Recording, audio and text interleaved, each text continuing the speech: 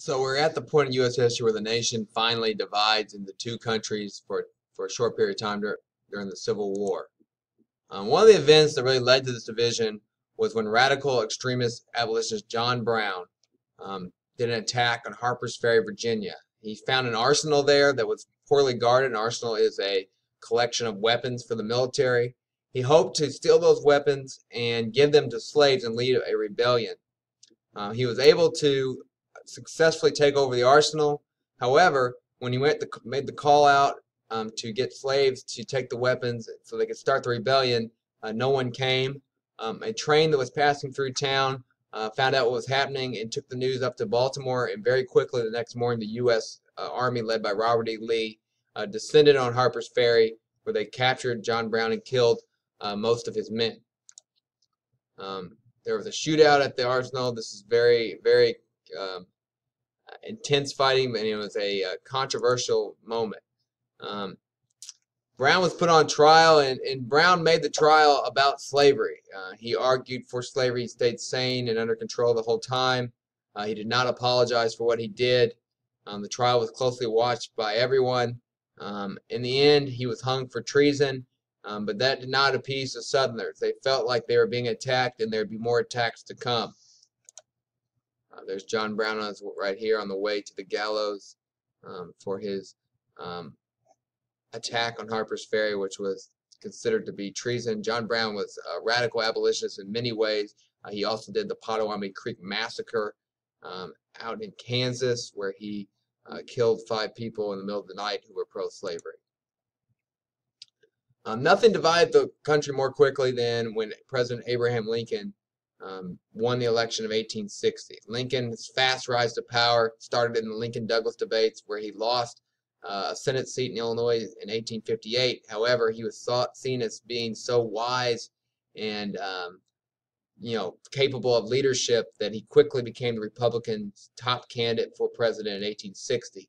In the election of 1860, in the campaign, Lincoln did not bother to even step foot in the South to explain his ideas. Instead, he just campaigned in the North, and in the North, there were enough votes for him to get the presidency as he swept through the North. He won. Buchanan and Stephen Douglas lost. He got no votes in the South, but he got much of the northern vote, and that was enough to win because the North had a much higher population than the South. Lincoln early on said he just wanted to stop the spread of slavery. He was not interested in taking slaves away from the Southerners. He was doing this to try to hold the country together. The South did not believe him, did not trust him, and so they say that they were going to consider leaving the country, seceding or leaving the country. Lincoln made it clear that that would not be acceptable, that these states need to stay in the United States and be a part of what they committed to in the beginning. Lincoln, extremely popular north. Look at all the people that showed up for his inauguration. In the end, the South decided to secede. Many of the southern states decided to secede. They said they had states' rights. They had the right to, because they joined the Union voluntarily back in the beginning, that they had the right to leave the country at any time as well, and they had their own sovereignty to make their own decisions and do what they want.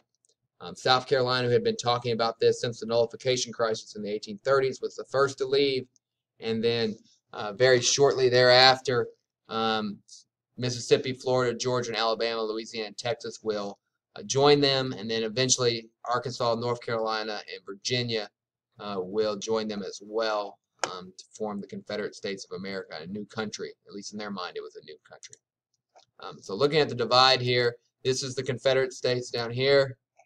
The blue is what's left of the United States. Also the black are territories that belong to the United States. In the middle these are border states: Missouri, Kentucky, Maryland, and Delaware. They will not commit to either side. They did not join the Confederacy, but they also did not commit to the United States either. Missouri, Kentucky, Maryland, Delaware all continued to have slavery. West Virginia broke away from Virginia because they did not want to have slavery anymore, but they were not a state yet. So that's how the country is shaping up. The Confederacy makes Jefferson Davis their president. One of the big questions here, as I go back, the United States had built many forts and ports and different pieces of infrastructure and spent a lot of money building these things in the South over the years.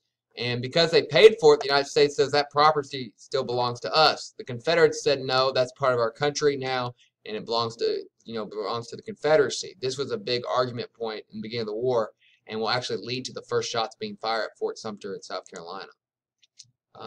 Lincoln did everything he could to try to keep the country together. He tried to be firm but passive, prevent the shots from being fired. He hoped the Southerners would, he would allow them to kind of have their moment where they're talking about succession. He hoped that over time they would just simply kind of fade back into the United States and rejoin the United States.